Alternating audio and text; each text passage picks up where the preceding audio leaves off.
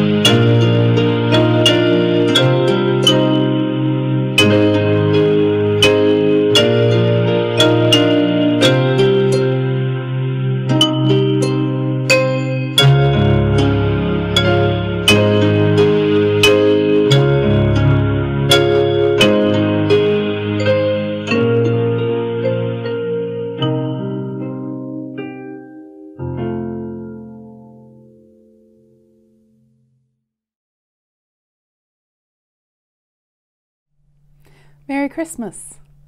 It is good to be together today in celebration. The baby lies safely in the manger. Let us come and rejoice with him in gladness and song. The star shines in the sky. Let it guide our hearts and our minds into this time of worship and fellowship, today and throughout this Christmas season.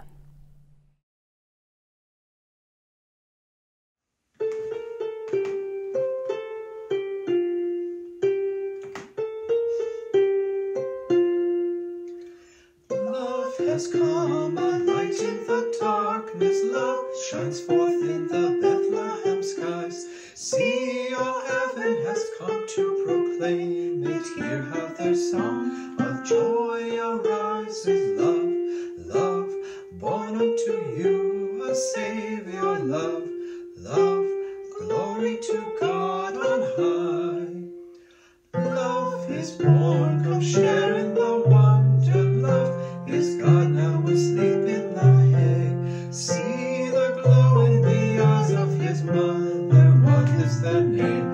It's hard to say. Love, love, love is the name. She whispers. Love, love, Jesus Emmanuel. Love has come and never will leave us. Love is life everlasting and free. Love is Jesus within and among us. Love is the peace our hearts are seeking. Love, love, love is the gift of Christmas. Love, love, praise to you, God on high. Let us pray. O God, as the star invites us to the manger, let us invite you into our hearts and into our worship today. Our Advent journey is complete, and we now look forward to a season of celebration, and renewal in your holy presence. We pray this in your many names. Amen.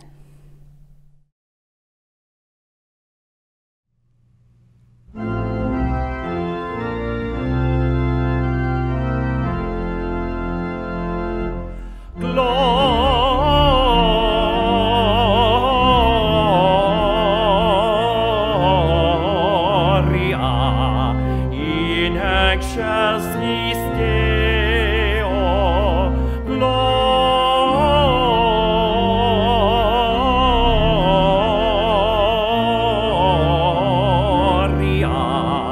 in excelsis Deo.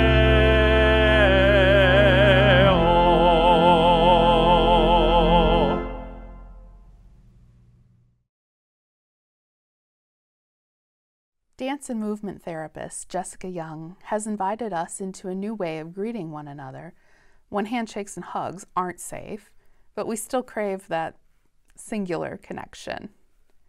All you have to do is put both hands together on your heart, then extend your open hands to another person. And while you do this, you look them in the eye and you say, "Peace be with you," or offer a silent wish of peace. Then, to receive peace, you reverse the gesture, receiving the gift with gratitude. So, beloved, peace be with you, and I receive the peace you're offering. Amen. I'd like to invite all of our young people and all of our people young at heart to join me at the screen now. Hi, we're back again. And today is the last Sunday of 2020. Oh my goodness, what a year it has been. Can you even remember January? I know it's difficult for me. It feels like it was like a million years ago. Maybe for you, very little feels different.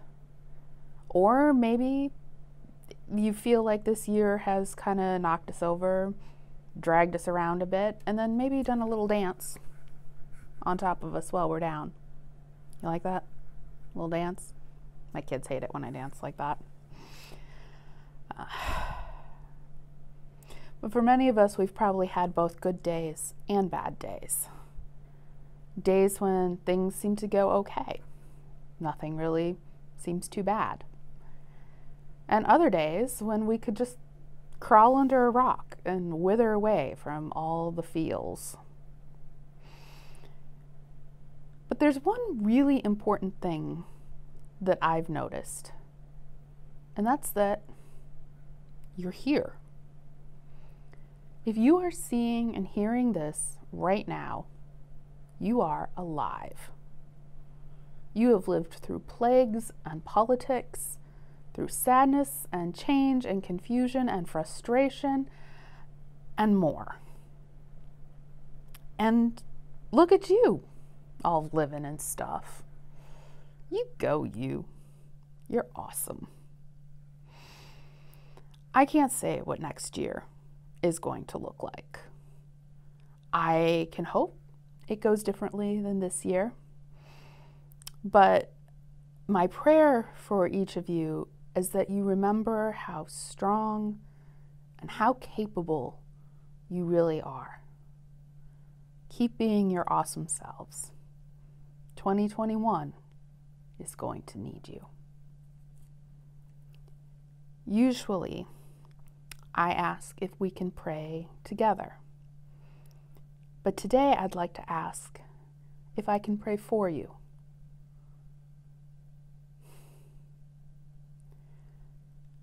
God of all things, be with our young people. They are amazing in every way. They make me proud every single day, and I feel certain they make you proud as well. Help them to know you love them exactly as they are, and guide them to be their most authentic and happiest selves. Your world, our world, needs them. In your many names. Amen.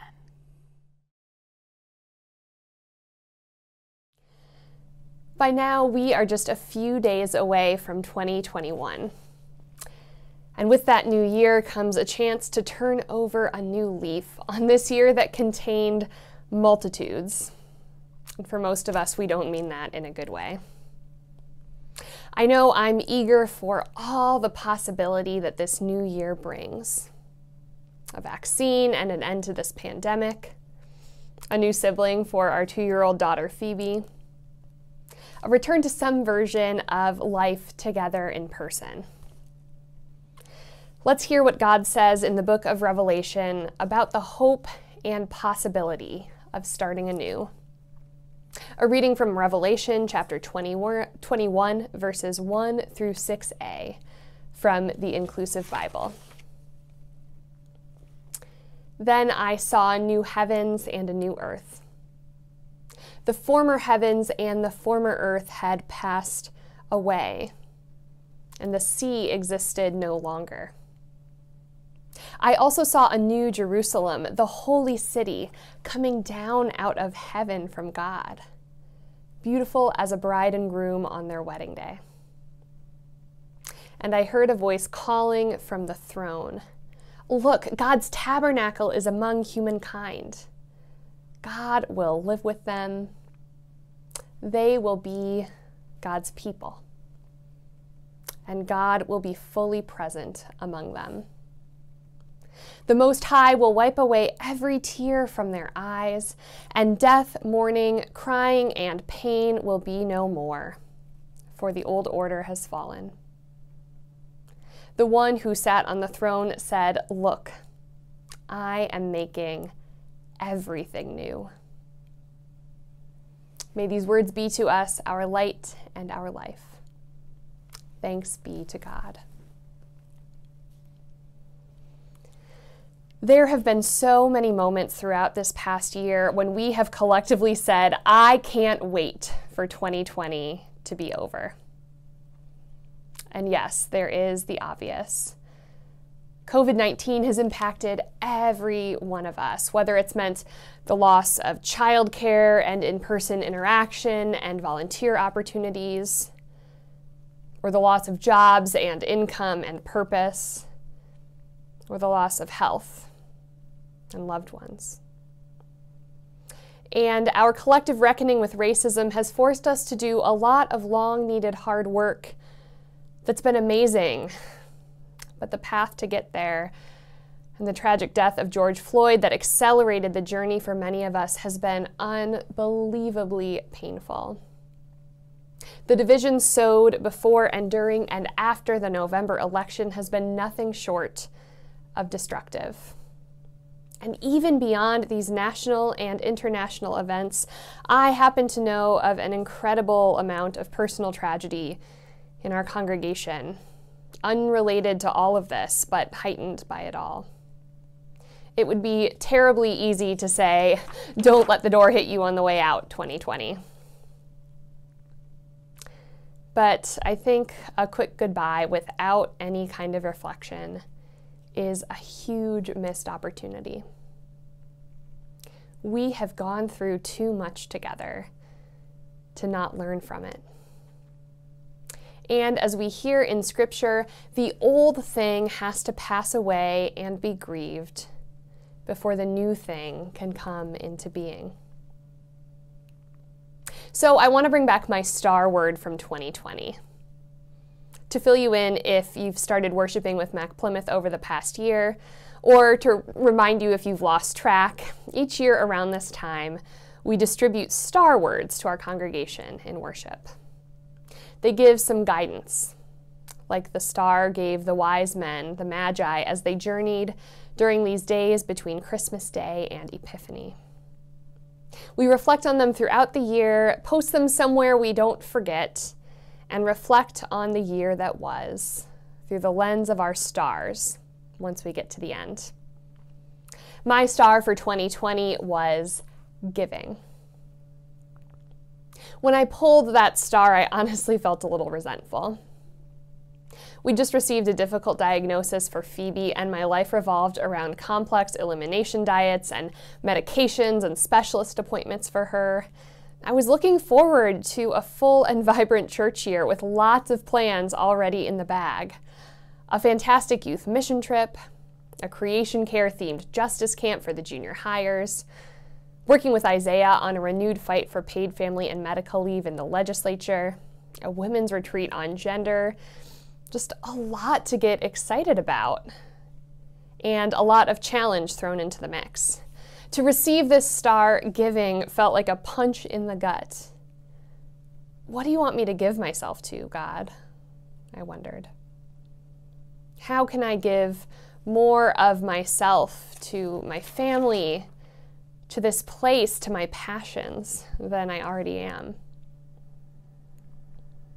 While, of course, 2020 didn't go the way any of us planned, we had to let go of and grieve so much of what we were looking forward to.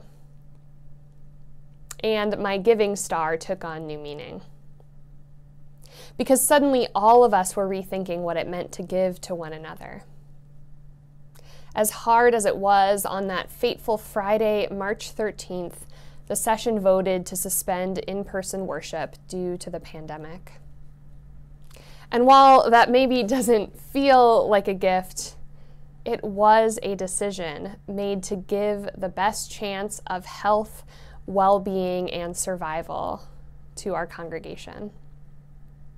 I give thanks for the courageous members of our session and our COVID adaptation team for making hard decisions that truly were and continue to be in the spirit of giving, and that continue to model for all of us how, in fact, scaling back our activities is perhaps the most giving thing we can do for one another right now. When the pandemic hit, it also became clear that the political and economic systems we have in place here in our country are failing us. As I saw the sacrifice of grocery workers and delivery drivers and childcare providers and, in incredible ways, healthcare workers, I found myself grappling with the giving that was required of so many people who were going underpaid, unrecognized, and fundamentally unsupported. Our organizers at Isaiah called together an interfaith coalition of clergy from across the state of Minnesota for regular calls and training, where we collectively came to recognize that the sacrifice of individuals is no replacement for a government who cares for us, and that sometimes valorizing these incredible sacrifices distracts from the giving that is really needed. A shared sense that when we all do better, we all do better. And the willingness to collectively work together for that beautiful future. Yeah, you could definitely say that my star got me thinking. And after this year, I won't look at what it means to give in the same way ever again. Some of you shared the ways your stars impacted you this year. Janet shared her stars of focus and freedom from the last 2 years, reflecting that they remind her to make the main thing the main thing. Such an important reminder during a year full of invitations to get distracted or spiral into despair. Kira's star was sharing in 2020, which she said reflected not just the sharing of gifts and time like we'd normally think about it, but also sharing her grief, fears, and frustration in new and more vulnerable ways. Vern's 2020 star was hope, and what a year for it. We needed that this year. Kate's star, healing, was especially meaningful for her. She reflected that she never would have imagined how much healing would be a central part of this year. And Lauren shared her word love, saying, "This word has been incredibly meaningful to me in 2020, more than I could have imagined, though perhaps not in the way I thought or hoped it might be. No, I have not found love with a capital L, but God is good and her message has been clear.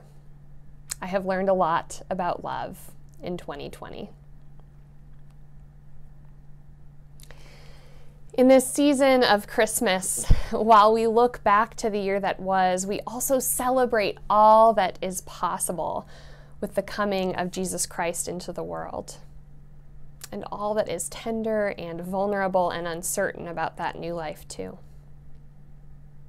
We hear these words from the book of Revelation, envisioning new heavens and a new earth. The Most High will wipe away every tear from their eyes, and death, mourning, crying, and pain will be no more, for the old order has fallen. That vision is powerful. I think about Mary and Joseph in that stable with their newborn baby, with everything ahead of them and no idea how any of it was going to unfold. I think of 2021 in much the same way. We have an opportunity for a fresh start, a new beginning, an opening to co-create a world with far less pain and suffering than the one we live in today. But how all of that will unfold is eminently uncertain. It all feels very tender and precious. I kind of want to cradle it, like that newborn baby in the manger. But even within this uncertainty and this tenderness, we can have a vision. We can approach life with intentionality. If we want to live a new way, we have to imagine a new way.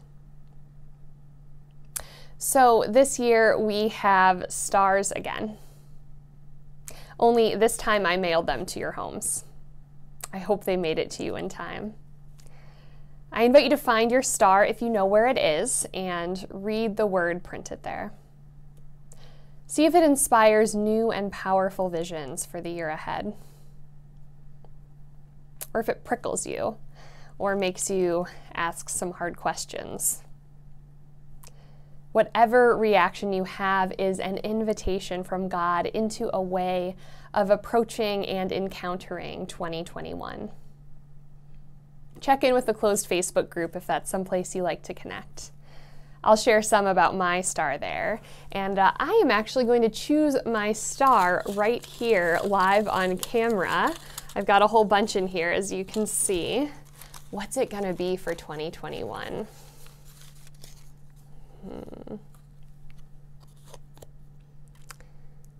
My star for this year is perceptiveness. Interesting. I'm going to have to think about that invitation. I'm looking forward to seeing where that's going to lead me this year.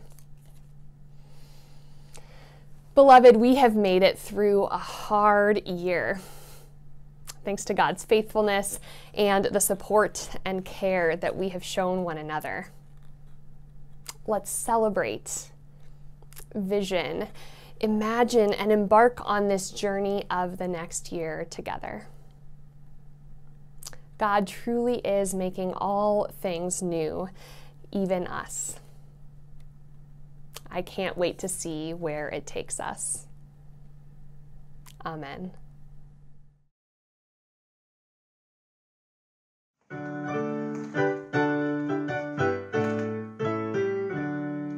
Joy to the world, the Lord is come. Let earth receive a King. Let every heart prepare him room.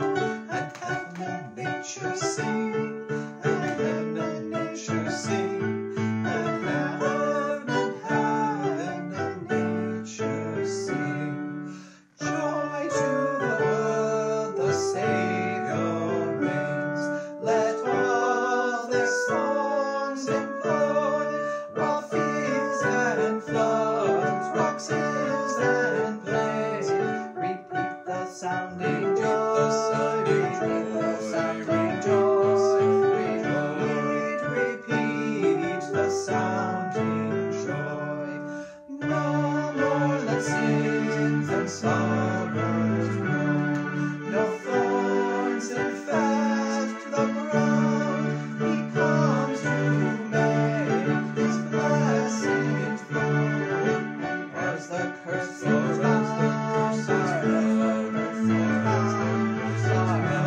as far as the curse is from, heals the world with truth and grace, and makes the nations prove the glories of his righteousness and wonders of his love, and wonders of his love, and wonders of his love.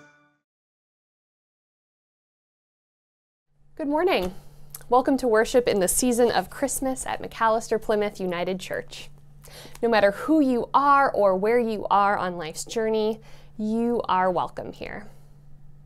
We are delighted to be able to worship this way with you, and we want to especially welcome those of you who might be visiting online for the first time, or maybe you tuned in for Christmas Eve and came back for more. We'd love to hear from you and connect. Please reach out at the email addresses listed at the bottom of your screen to get in touch. I want to highlight our upcoming worship services because they are going to be special. On January 3rd, we celebrate Epiphany, and you can anticipate another star-studded, glittery worship service right here on YouTube at 10 a.m. Then on January 10th, we'll worship together once again, but in a different way. You'll still come to our YouTube channel for the service, but you won't see the usual stuff up here. Instead, my cohort from the Next Generation Leadership Initiative will be leading online worship for each one of our 15 congregations across the country. This continuing education program of the United Church of Christ was designed for pastors under age 35 and in their first 5 years of ministry when they start the program. Now, in our 4th year together, we're finishing our core curriculum and heading into independent study projects. Our worship service will share with all of you some of what we've learned during our time together. And I have to say on a personal note that I can't wait for you to experience the worship leadership of my beloved and talented colleagues. I'll be one of 3 team preachers for the service on the 10th. On January 17th, we'll observe Martin Luther King Jr. Day, and please do mark your calendar for January 31st when we'll be having our annual meeting on Zoom after worship. If it's anything like the congregational meeting to amend the bylaws, it will be an amazing time of connection and celebration of the year. As always, please continue to check in on your weekly Here and Now for the most up-to-date opportunities to connect and learn and grow and be in community together.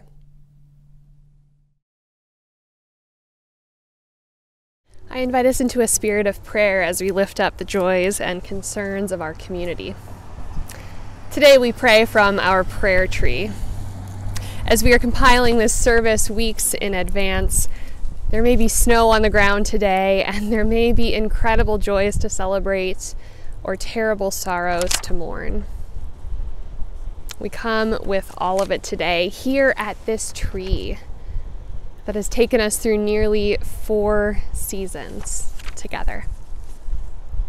Let us pray.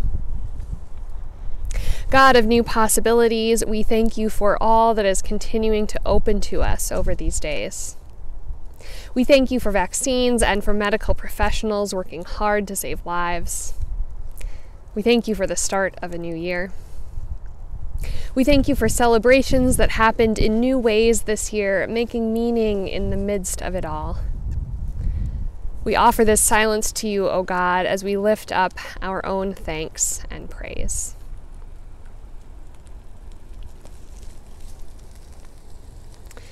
And yet we know there is grief and sorrow. There is loss and transition. There is much in our world that needs healing. So bless us, O God. Guide us by your star. Make us new the way you make all things new. Help us to see new possibilities. uncover new comforts, and show up for one another in new ways. We offer this silence to you, O God, as we lift up our own sorrow and grief.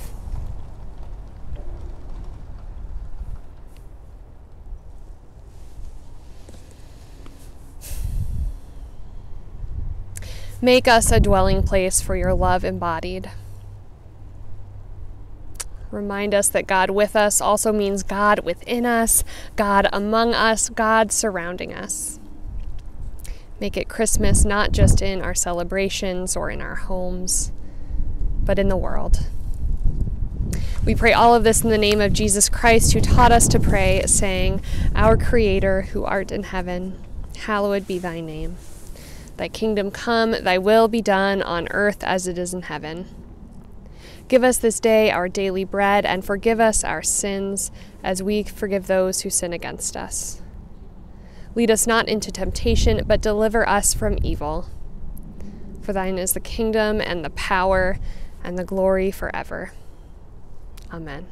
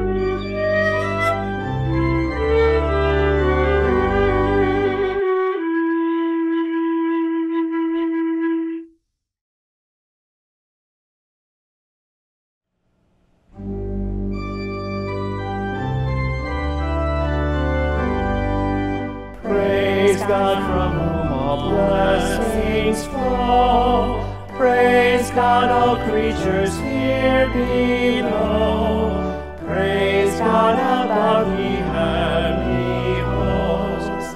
Creator, Christ, and Holy Ghost.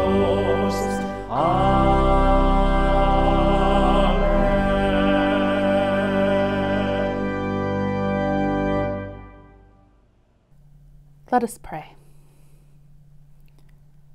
Gracious God, You have given us the gifts of your only begotten Son and your continued presence in our world. Gifts the likes of which we can scarcely comprehend. Let us honor you by offering these humble gifts. May they be dedicated to continuing the work you began those many Christmases ago. This we pray. In Jesus' name, amen.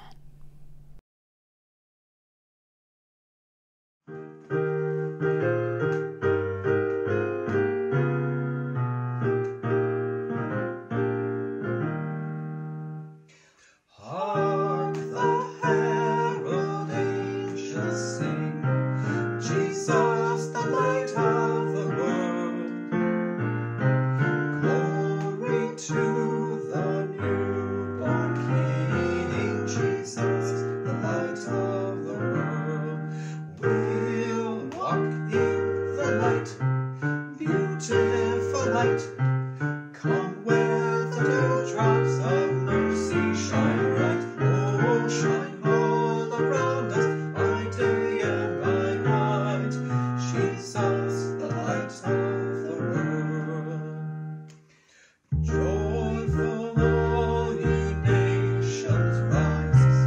Jesus, the light of the world.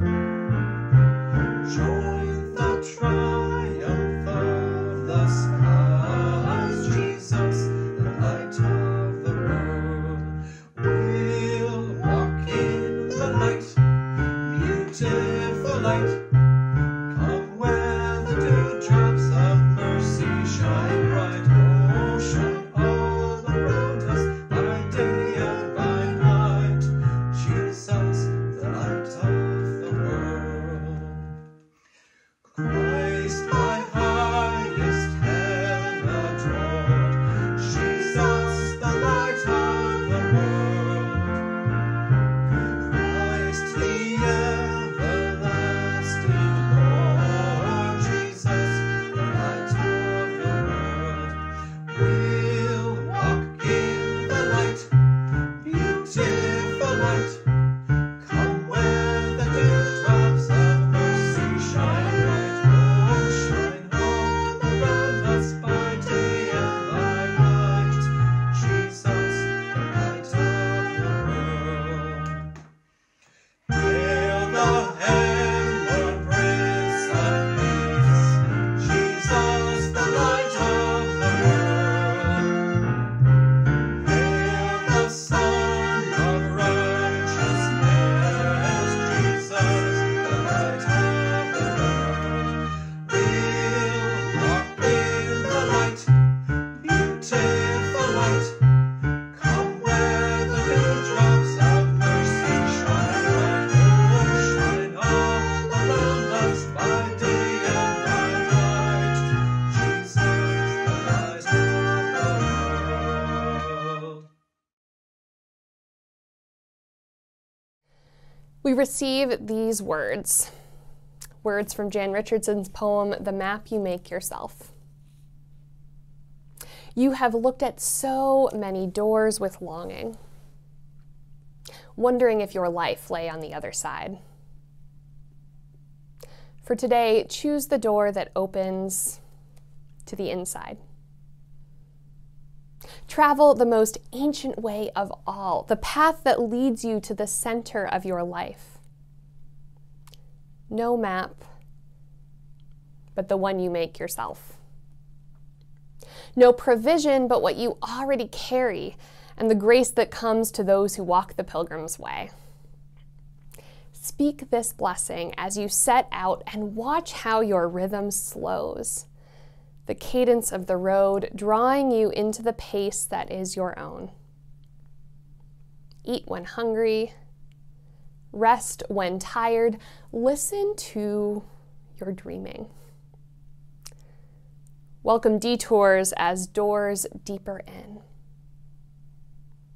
Pray for protection, ask for the guidance you need, offer gladness for the gifts that come, and then let them go. Do not expect to return by the same road. Home is always by another way. And you will know it not by the light that waits for you, but by the star that blazes inside you, telling you where you are is holy, and you are welcome here. Beloved, may the peace of Jesus Christ, the love of God, and the power of the Holy Spirit be with you now and always.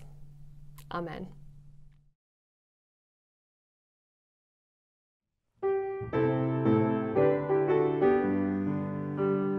Go tell it on the mountain, over the hills and everywhere. Go tell it on the mountain that Jesus Christ is born.